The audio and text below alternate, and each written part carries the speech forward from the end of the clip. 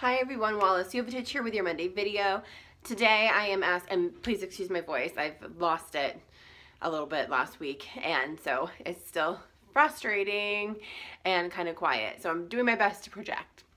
I am looking this week for a book that hopefully you can help me with. Well, not a book, but books in general. I'm working on a side project, and I'd like to do a little bit of research into old Hollywood and more silent film era Hollywood in particular, or anything around the 1920s would be fantastic. And I don't need to have nonfiction, although that's great if you have anything that's like a narrative nonfiction, like something that's actually quite interesting and not just like research-based history textbook type of thing. I would love to hear about that. I'm thinking more along the lines of like The Queen of the Night or The Chaperone. I don't know if The Queen of the Night was based on a true story, or probably not a true story, but like a true person. This is the one about the opera singer and an opera that was based about secrets on her life. It's Liberty Hardy from the book Riot. It's like one of her favorite books all time, I think. But it's definitely a top there for her because she's the one that I got this because of. And this is The Queen of the Night by Alexander Chee. So if you love opera, if you love history, like this one is probably a good bet for you.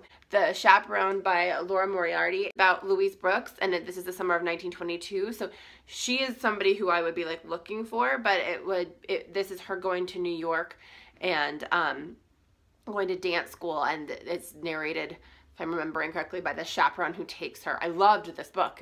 I loved it.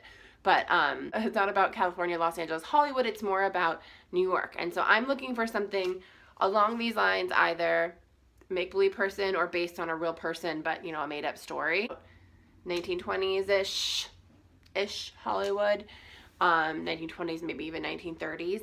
And I think I haven't read Black Dahlia. I saw it. I think that might be the 40s. I'm not quite looking for that, although I might reread that one because it's kind of in that genre of what I'm looking for, just like to get the feel of the area and the vibe of the place. I've lived in Los Angeles on and off since I was about to say how old, since 1997, so quite a long time. But I've never really looked into the history, and I'm very curious about that now, in particular this time period.